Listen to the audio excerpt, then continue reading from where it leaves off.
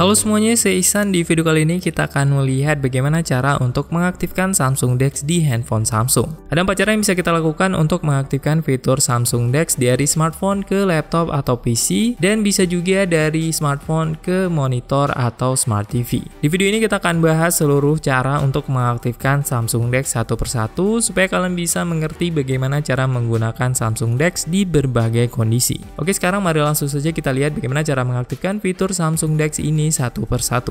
Untuk cara yang pertama adalah cara untuk menggunakan Samsung Dex dengan menggunakan laptop. Untuk mengaktifkan Samsung Dex dengan cara yang pertama ini, pertama tentunya kalian perlu laptop atau PC, dan di laptop atau PC ini kalian harus install dulu aplikasi Samsung Dex. Kalian bisa langsung download aplikasi Samsung Dex dari website officialnya, atau kalian juga bisa langsung klik di link deskripsi video ini untuk link download Samsung Dex versi terbaru. Untuk install aplikasi Samsung Dex ini kalian memerlukan laptop dengan Windows 10 ataupun di atasnya. Kemudian kalian juga membutuhkan kabel data atau kabel USB untuk menghubungkan laptop ke handphone kalian. Untuk kabel data ini bisa kalian sesuaikan dengan laptop yang kalian gunakan dan juga device handphone Samsung yang kalian gunakan. Bisa di handphone kalian menggunakan USB Type-C dan laptop menggunakan USB Type-A. Jadi kalian harus memiliki kabel data yang USB Type-A ke USB Type-C. Untuk cara mengkoneksikannya, pertama kita bisa langsung download dan install Samsung Dex di laptop, dan kalau kalian sudah download dan install Samsung Dex untuk laptop atau PC kalian bisa langsung buka aplikasinya. Nanti tampilannya akan tampil seperti ini. Saat tampilan Samsung Dex-nya terlihat seperti ini dan sudah standby untuk connect ke handphone kalian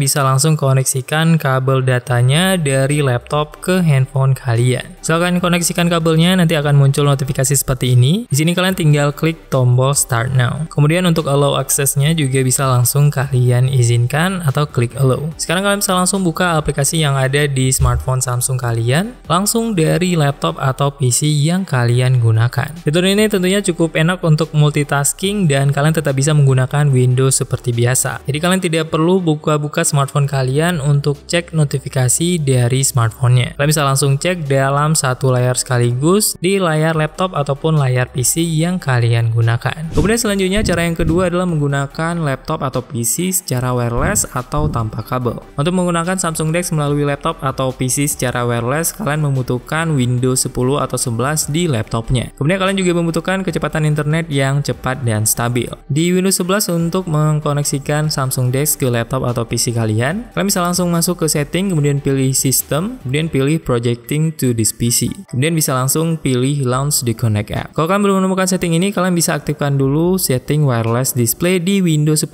atau Windows 11 kalian. Di sini kita menggunakan Windows 11, dan untuk mengaktifkan fitur wireless display di Windows 11, kalian bisa masuk ke setting, kemudian pilih apps dan pilih optional features. Kemudian di sini pilih yang add an optional feature dan klik di view feature. Selanjutnya pilih wireless display dan klik tombol next, kemudian install fitur wireless display-nya. Setelah selesai menginstal fitur wireless display ini, kalian tinggal buka setting komputer atau laptop kalian, kemudian klik di sistem dan pilih projecting to this PC. Kemudian di bagian ini tinggal pilih launch the connect app, dan sekarang PC kalian sudah siap untuk connect dengan Samsung Dex melalui smartphone. Kemudian di smartphone Samsung kalian bisa langsung buka notification panel, kemudian tinggal aktifkan fitur Samsung Dex-nya. Di setting Samsung Dex-nya pastikan kalian berada di setting Samsung Dex on PC. Kalau kalian masih berada di Samsung Dex untuk monitor dan TV, kalian bisa klik di 3 titik kanan atas ini, kemudian pilih switch to PC. Dan saat muncul pop-up notifikasi seperti ini, kalian bisa langsung pilih Start Now. Dan sekarang Samsung Dex-nya langsung terkoneksikan ke laptop atau PC yang kalian gunakan. Kemudian selanjutnya cara yang ketiga adalah dengan menggunakan Samsung Dex di TV atau monitor dengan kabel HDMI. Untuk cara ini bisa kalian manfaatkan untuk kalian yang tidak memiliki laptop atau PC, tapi kalian memiliki monitor atau TV yang support kabel HDMI. Dengan menggunakan dongle HDMI ini, kalian bisa langsung memanfaatkan monitor atau TV kalian untuk mengaktifkan Samsung Dex dari smartphone Samsung kalian. Jadi kalian bisa langsung menggunakan smartphone kalian dan ditampilkan langsung di layar monitornya. Di sini monitor atau TV yang bisa kalian gunakan tidak perlu smart TV atau smart monitor dari Samsung, tapi bisa kalian gunakan di monitor atau TV apapun. Asalkan monitor atau TV-nya memiliki port untuk kabel HDMI. Untuk mengaktifkan fitur Samsung Dex dengan cara yang ini, kalian membutuhkan sebuah dongle HDMI dan juga kabel HDMI. Untuk dongle HDMI ini harganya sekitar 300 ribuan, dan untuk kabel HDMI biasanya di bawah 100 ribuan bergantung dari kualitasnya. Dengan dongle HDMI 300 ribuan ini kalian bisa langsung menggunakan handphone kalian layaknya laptop atau PC dengan monitor jenis apapun. Asalkan monitornya sudah support dengan kabel HDMI. Untuk menggunakan fitur Samsung Dex tanpa menggunakan laptop atau PC, pertama-tama kalian bisa langsung koneksikan kabel HDMI ke monitornya. Kemudian koneksikan juga ujung kabel satunya lagi ke dongle HDMI. Kemudian di dongle-nya kalian bisa menemukan sebuah port USB Type-C dan 3 port USB Type-A. Di port USB Type-A ini kalian bisa langsung pasangkan keyboard atau mouse yang ingin kalian gunakan. Kalian bisa menggunakan mouse yang masih menggunakan kabel langsung di port ini. Atau kalau kalian sudah menggunakan keyboard atau mouse yang wireless dengan dongle USB seperti ini, kalian juga bisa langsung pasangkan USB dongle-nya ke dongle HDMI. Kemudian selanjutnya kalian juga bisa langsung pasangkan charger smartphone dengan USB Type-C di dongle ini. Kalau kalian menggunakan Samsung Dex untuk jangka panjang, kalian bisa pasang charger ini supaya baterai smartphone kalian tetap terjaga dan tidak banyak berkurang saat kalian tidak menggunakan Samsung Dex lagi. Jadi saat kalian cabut handphonenya, baterainya tetap penuh karena akan langsung dicas melalui port USB Type-C ini.